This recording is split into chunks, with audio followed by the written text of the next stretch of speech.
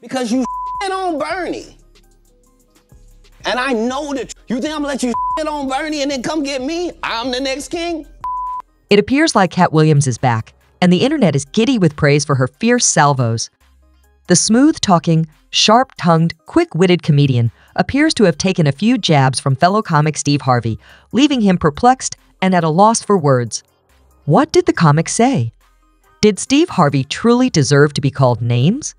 Because the whole time Bernie was here, you was acting like you was funnier than him.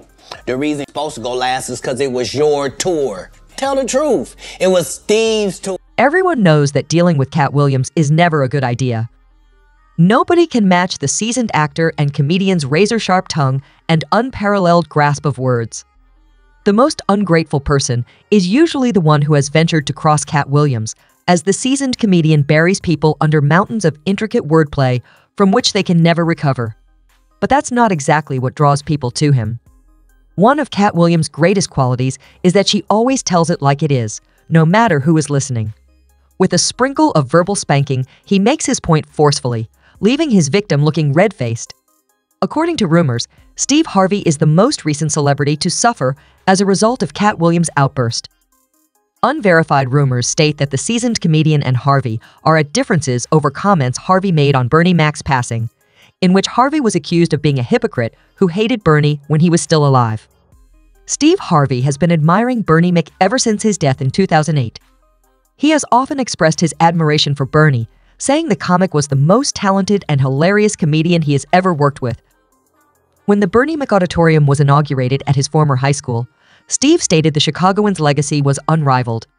He insisted that the 50-year-old was exceptional while fighting back tears that threatened to stream down his cheeks. His eyes were obviously red, and it appeared as though he was mourning the loss of a legend. He occasionally choked during his statements and sought the help of Cedric the Entertainer and the previous comic kings, D.L. Hewley, to give him solace. Harvey broke some startling news to the late comedian's family when he was still struggling to collect himself. Designating November 14 the A's Bernie Mac Day, he invited Chicagoans to celebrate the day in the same way as Mac does Thanksgiving. However, Katt Williams claims that everything is fake and the TV host is only performing for the cameras. He thinks that when Bernie was still alive, he and Harvey had a falling out. The veteran comedian denied Steve Harvey's comments about Bernie Mac during his Shia segment, saying the game show host was jealous of Bernie's success. He accused Harvey of bickering with Bernie over sections of movies and TV shows that already bore his name. He wondered why, given how much they claimed to love Bernie, someone would call TV studios to take his role away. He explained how Steve Harvey had earlier insisted that the makers of Ocean's 11 adopt Big Mac's stance, but the studio had stood its own. Still, Steve shed the most tears during Bernie's funeral. The whole ensemble of Kings of Comedy paid homage to the late Bernie one by one during the burial, but Harvey's was the most poignant. He waxed lyrical about how, because of his greater sense of humor, the late comic was usually the last act on tour. Anyone who followed Bernie was doomed, he warned. He would have broke up the audience and left you with nothing to say. Comparing the late comic to a train tragedy, he quipped that he had damaged every stage that had been allotted to him. However, Katt rejected all of those praises, saying that Bernie was someone he truly hated and that Steve Harvey was only acting for the cameras. He wondered why, after Bernie's death, he wept like a crocodile after having criticized him while he was still alive. He scolded Harvey for pretending he didn't want to be a movie star, even though it was obvious that no studio would consider hiring him. He claimed that during a time when studios and production companies were looking for dynamic performers, Steve Harvey was not a versatile enough actor. For the same reason, this is the same person who hated Bernie Mac. Every year, 30,000 fresh screenplay entries are received by Hollywood. Not one of them asked for a black guy who looks like Mr. Potato Head and is a backwoods rogue who can't carry on a meaningful conversation. There isn't any. Range is essential. It's interesting to notice that Harvey wasn't the only one who thought Katt was pretentious and hypocritical. DJ Ed Lover, a longtime friend of Bernie Mac, co-signed Katt's comments and claimed to have been told by Bernie about the presenter of the TV game show's dislike for Katt. It's also said that Bernie didn't stop there. It is said that he revealed to Ed Lover all of Steve's unscrupulous actions throughout the years. Bernard told me out of his own mouth what Katt Williams said about Steve Harvey calling to try and get Bernie's role on Ocean's 11.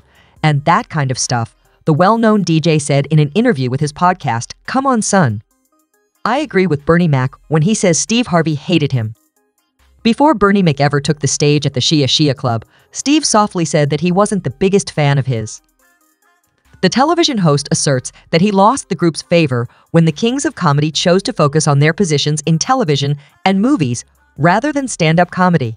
He stated that he only consented to participate in humorous events on the weekends and TV programs during the week, turning down several film offers. He was very clear that he didn't want to be a movie star and that he would much rather maintain his reputation as a stand-up comedian. However, Katt Williams exposed Steve Harvey's lie by claiming that the aspiration of every comic was to become an actor. He stated that Steve didn't receive movie parts because of his lack of skill. His expertise was limited to anchoring game shows and conversation shows on television. He lacked the fire and acting talent of Bernie and others. Consequently, studios seldom invited him. Longtime comedy scene watchers appeared to agree with Katt Williams. They enumerated additional instances in which Harvey appeared to detest Bernie Mac, such when he claimed that his grudge against the late Mac sprang from Mac's choice to pursue a career in cinema and television instead of touring with him. They thought Harvey was acting contradictorily when he publicly declared his distaste for Big Mac while tearing up after he passed away. Most were shocked to hear that Harvey had called Ocean's 11 producers to replace Big Mac. The last straw for most supporters was when Ed Lover co-signed Katt's words and claimed Bernie had told him about Steve's hatred of him. It was decided that the testimony of two different people was adequate proof of Steve's sincere intentions. Others concurred that it was typical for two individuals to be at odds. The argument between Harvey and Bernie Mac made perfect sense. Some fans questioned Katt Williams, saying he was just making things up as he went along, and wondered what proof he had that Harvey had called studios to substitute Bernie Mac. These supporters made it clear that Harvey's sincere feelings at Big Mac's burial symbolized his love for his fellow comedian. They also acknowledged Steve Harvey's role in establishing a Bernie Mac Day and an auditorium in his honor. Harvey's fans believed he was speaking the truth. Katt asked Steve why he was imitating the lead character in Mark Curry's TV show, Hanging with Mr. Cooper, when he had stated he didn't want to be a movie star. While speaking with Shannon Sharpe for the club, Shia, the veteran comedian, pointed out all the similarities between Steve Harvey's show and Mark Curry's Hanging with Mr. Cooper. Katt claims that Steve recently made an appearance as the principal in a comedy. He provides the idea that he has the best cast of black guys in the business since he has a high-top fade and wears a suit. It's also a man unit. Why aren't you a movie star? You ask them. I didn't want to be a movie star. Furthermore, Katt said that Steve Harvey had taken other humorous materials from Mark Curry and used them to narrate the events of one of his stand-up performances. Katt said that Steve attended Curry's act and stole his Halloween humor.